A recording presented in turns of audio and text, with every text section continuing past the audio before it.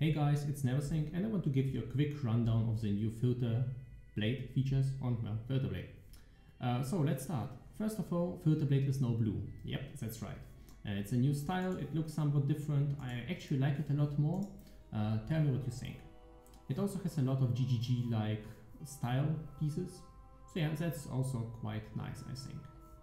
Anyway, let's go to the next feature.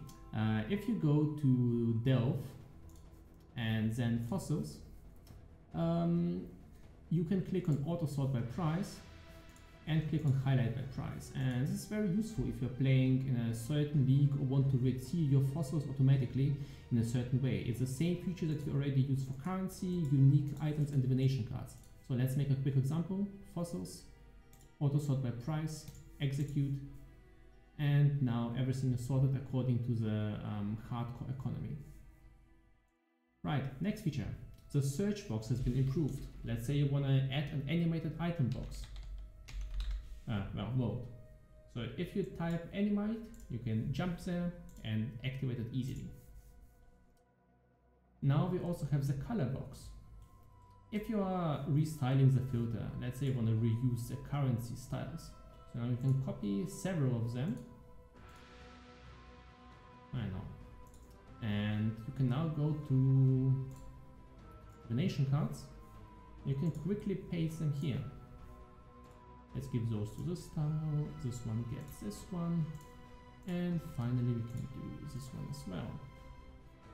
That's quite a useful feature.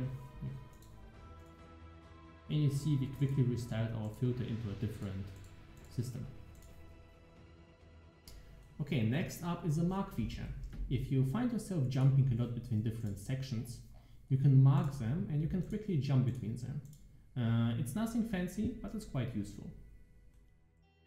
Next up, we have those minimizer boxes. You can click the minuses at the side to minimize certain parts of the customizer. This is especially useful if you keep drag and dropping things from one tier to another. Don't want the tiers in between to disturb you.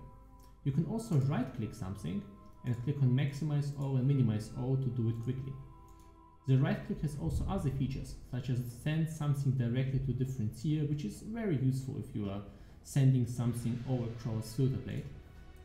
And you can also jump to the room from the simulator or from the overview screen.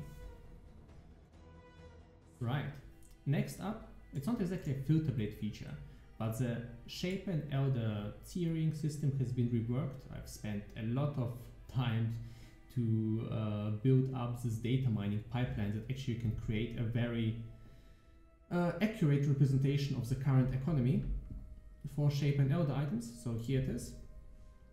It's actually quite hard to explain. I should probably make a different video about it, but trust me, it's much more accurate than anything I've seen, and certainly much more accurate than the previous version of my filter. There's a lot of stuff here. Right.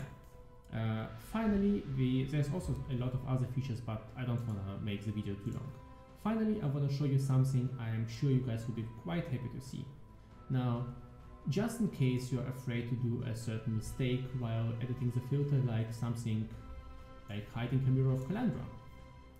And if you accidentally do it, if you now go to download, you will see Mirror of Calandra is hidden. So if you try hiding something expensive or doing something stupid, let's say hiding a fishing rod, you will be informed about it on the download screen.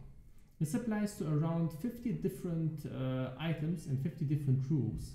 So FilterBlade is now even more secure than before. Anyway guys, that covers it. I apologize for the echo in my room. I recently moved to a different town, new job. Took me a while to get settled, to get used to all the new stuff.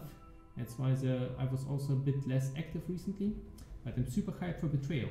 Also, this is not the Betrayal update, this is the preparation for the Betrayal update. There will be another Filter and FilterBlade update in 1 week. Anyway, that's all. Thanks for watching and happy hunting, Exiles.